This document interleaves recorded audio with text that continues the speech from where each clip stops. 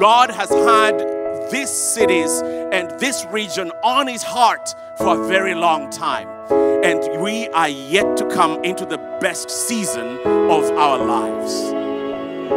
Maybe you sit there and you go, I've never really had God speak to me. Well, I want to encourage you, because God is always speaking even now. This God is still healing the sick. This God is still casting out devils. This God is still raising the dead. This God is still saving hearts. This God is still at work. The same God who was working in that factory in England when YMCA was founded is a God who is at work in Minneapolis today.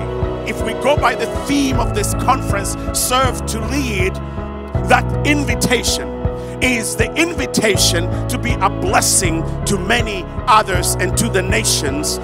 I feel this promise of a revival in our day.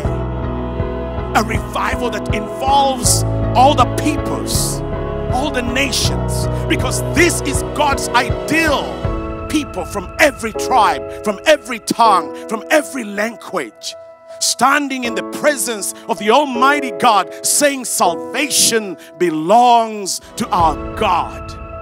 And that as we leave the mountaintop, we shall go back in the valley, and in the valley we shall bring the good news and the grace of God, because the valley needs us, and it needs all of us.